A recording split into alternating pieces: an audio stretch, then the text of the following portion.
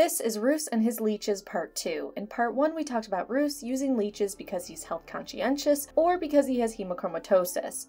For this video we're going to go full tinfoil and give another explanation for Roose and his bloodletting practices. He's an other. See why I had to do health nut version for part 1? You can't go full tinfoil in part 1 and then go to genetics in part 2.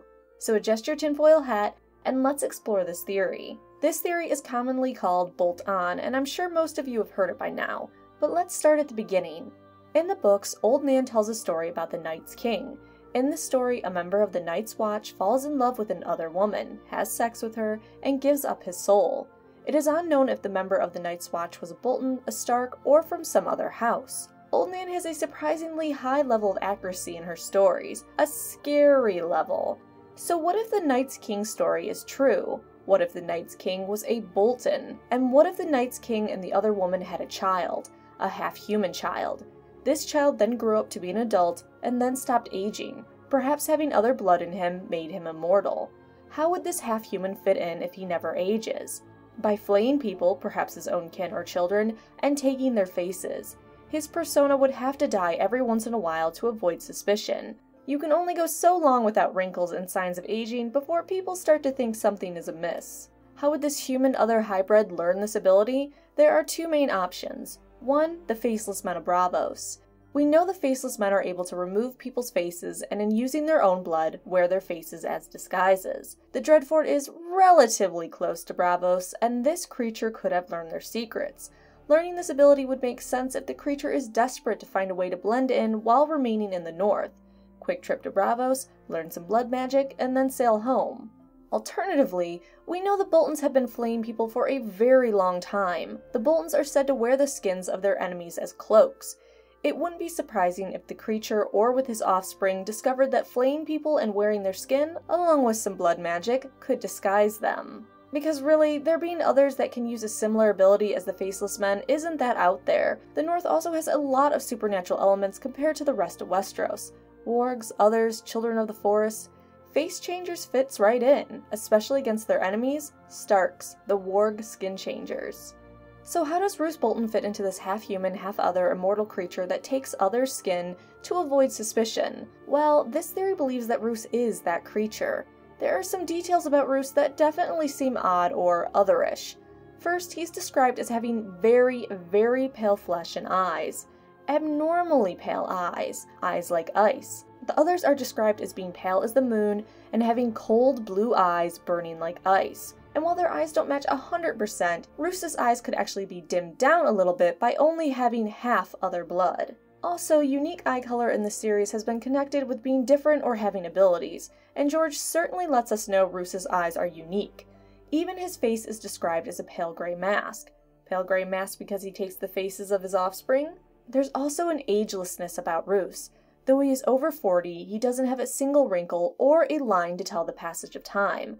How many people have you met over the age of 40 that have 0 wrinkles? Roose is described as quiet, calm, with a stillness about him. On Roose's face, rage and joy look much the same. If you had lived for centuries, you'd probably be zen-like as well. Not much rattles you or invokes an overly emotional response. That doesn't mean you're 100% stripped of emotion, but Lady Dustin does describe Roose in a very creepy way. He does not love, he does not hate, he does not grieve. This is a game to him, mildly diverting. Some men hunt, some men hawk, some tumble dice. Roose plays with men. You, me, these Freys, Lord Manderly, his plump new wife, even his bastard. We are but his playthings. A man that's been alive for centuries may have a lack of passions like Roose.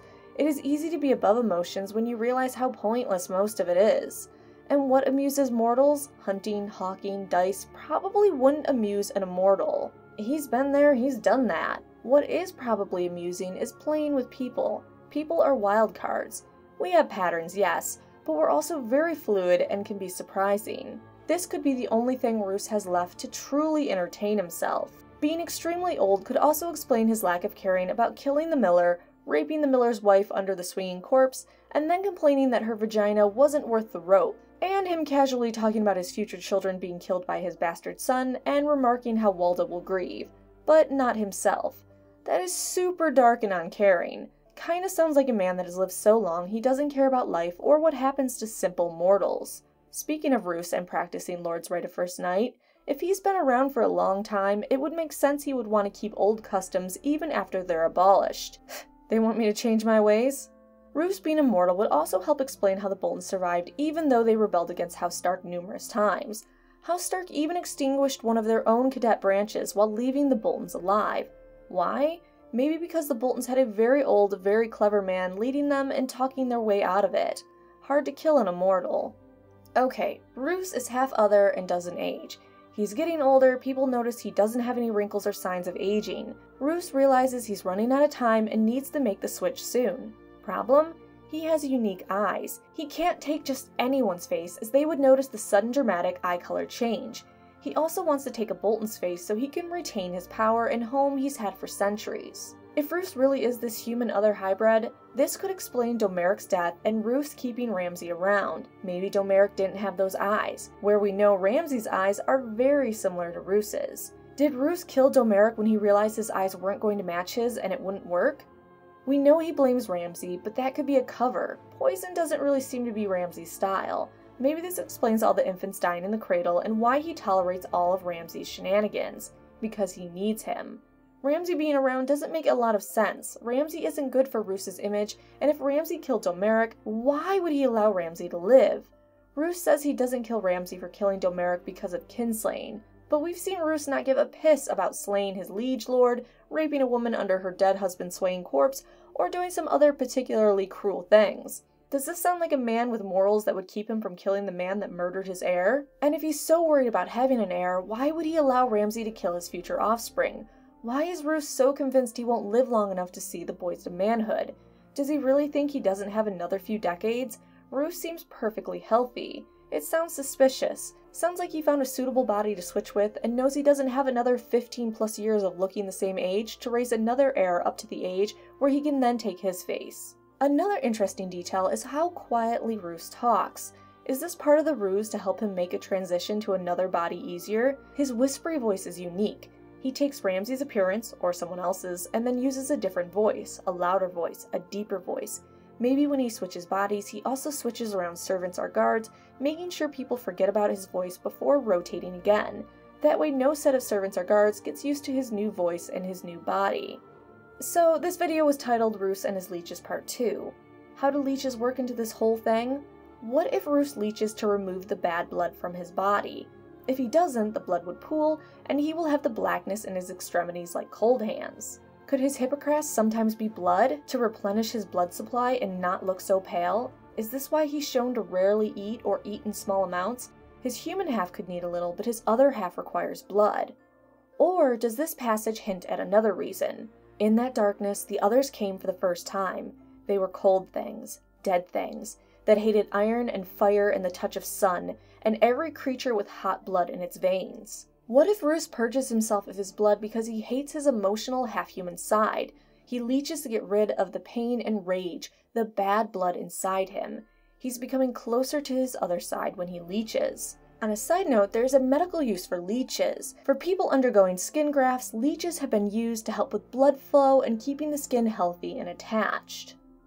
So in essence, Roose is the child of the Night's King, and the other woman is immortal because of his half-other blood and face swaps with his children to avoid people noticing he doesn't age.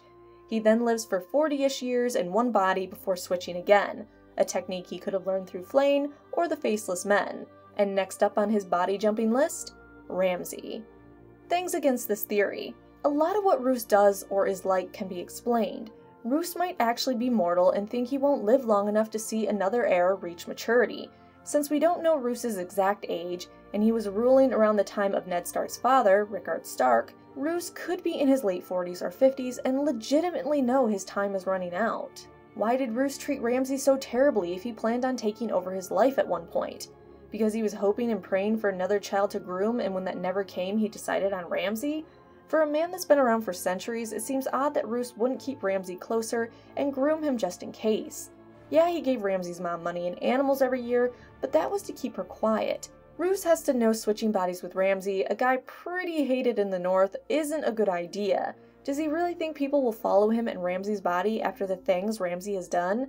A guy that's been alive that long has to know how to play the game better than that. Does the Bolton's flaying have to do with supernatural ability? Is it more likely they did it to be intimidating and strike fear into the hearts of others? Also, House Bolton doesn't need a half-other patriarch to survive all those conflicts with the Starks. Is it more reasonable to think the Boltons survived all those battles with the Starks because of something Tywin said? When your enemies defy, you must serve them steel and fire. When they go to their knees, however, you must help them back to their feet. Elsewise, no man will ever bend the knee to you. Did the Starks practice this and continuously forgiving the Boltons? Roose's features could honestly just be a unique trait to his family. Roose in general has a bit of an odd appearance. Also, him lacking passion and being cold could be that Roose is just a psychopath. Lastly, I want to say that there is a theory similar to this that Roose isn't a half-other, but is actually a vampire-like creature. It cites basically all the same evidence sans the Night's King bit.